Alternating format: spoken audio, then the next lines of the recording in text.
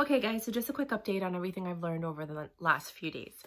I posted that video anywhere that I could that talked about how I got my sense of taste and smell back, and I've spoken to at least 100 people who also have lost their sense of taste and smell. Now there's about like 15 or 20 of them that are slowly starting to regain their sense of smell and taste, and it's usually at the 9-day marker, which is very similar to me.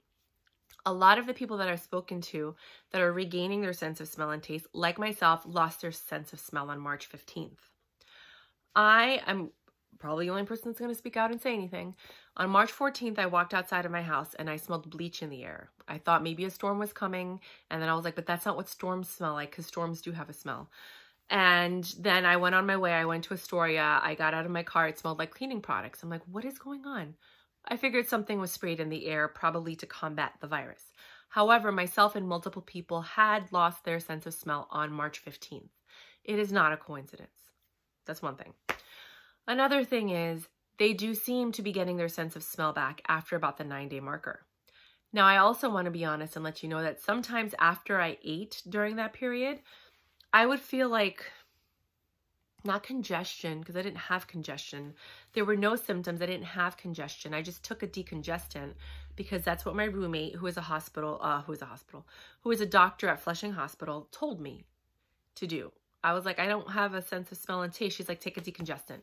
Clearly, it helped. Or it was just the 9-day marker. I don't know. We don't have enough data yet. But I'm making this video so that we have something, right? So I got my sense of smell and taste back after some time. However, there are moments where I felt like my brain was swollen in its cavity. I didn't think anything of it, but I knew something was off. Today, one of my friends, a TaskRabbit, said that he had a roommate who went to the hospital, was found positive, and was sent home because they didn't have enough hospital beds. His friend is now in the hospital brain dead. So I, for a long time, have been wondering if this virus has a neurological component to it. Is that what they're afraid of? And then is that what they're not sharing with us? I would like people to not freak out and not say that this is like conspiracy, like, comment below. Do you know anybody that has the virus? How is their neurological function? Has anything happened to them? I know another gentleman who said his friend's on a ventilator. So I don't have any of those symptoms. None of the people who have lost their sense of smell and taste seem to have any of these symptoms. And according to articles that I've seen and read, hundreds of thousands of people seem to have recovered from it, that have been found positive and now they're fine. So I want to get more information. I'm not making this video to strike fear or anything. If anything, I want to help you and let you know that you can take a decongestant and get your sense of smell back. If you want, you could smell essential oils to reactivate the senses. You could smell camphor tablets if you want to do that as well. I'm not saying that is what heals anybody.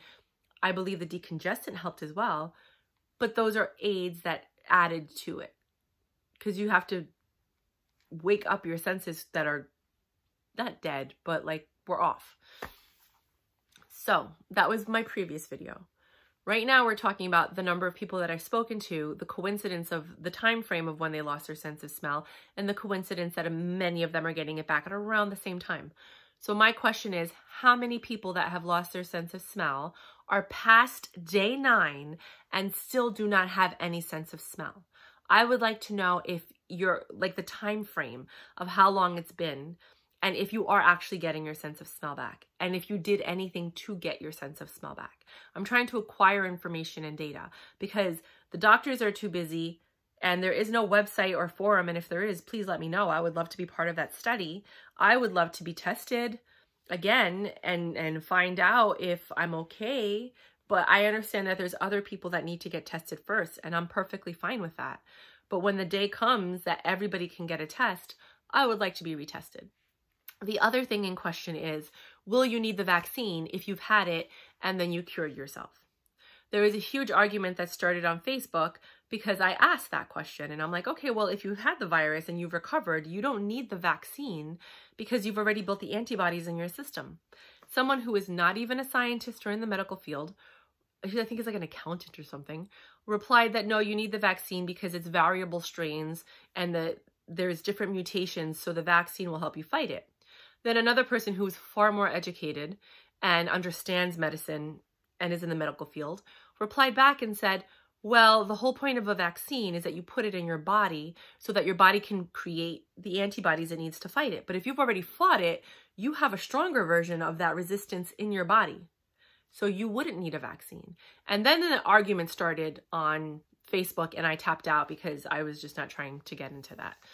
But I would like to know, for other reasons, why people who have already recovered would need a vaccine when they already have the antibodies in their system. So, to go back, if you have lost your sense of smell and taste or know someone that has, highly recommend that they use a decongestant. Second thing, has anybody been feeling like their brain is swollen in their head? You know, like it just not all day, like just maybe for like 10 seconds of the day or 15 seconds of the day, you just feel something off and then you go back to being normal. That's a very short period, 10, 15 seconds. Another thing is, has anybody heard of there being neurological, issues with people who have had the coronavirus? So these are the things that I'm looking to find out. If you do know somebody who's lost their sense of smell and taste, or if you are someone who's lost their sense of smell and taste, how long has it been?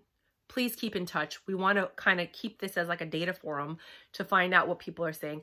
Are you getting your sense of smell and taste back? What are you doing to get it back?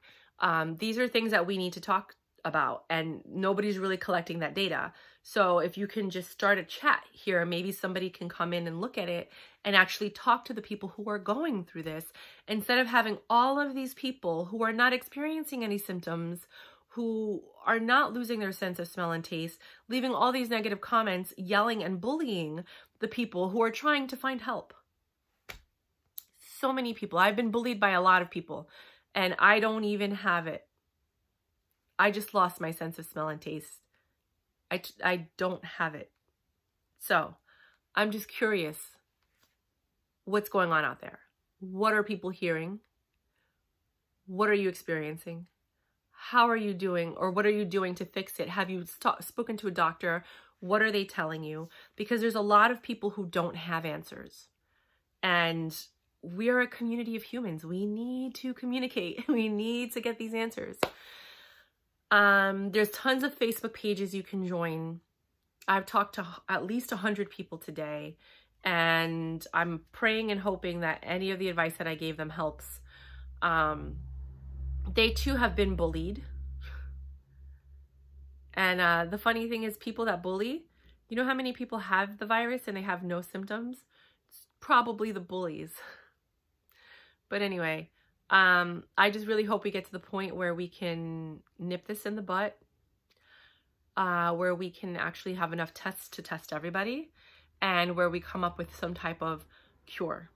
There is no cure for the flu. There is no cure for this type of thing, but just a way to minimize and handle it. And then I would like to know if there are any cases of there being neurological issues, because there's a reason that they quarantined everybody, and I'm wondering if that's why.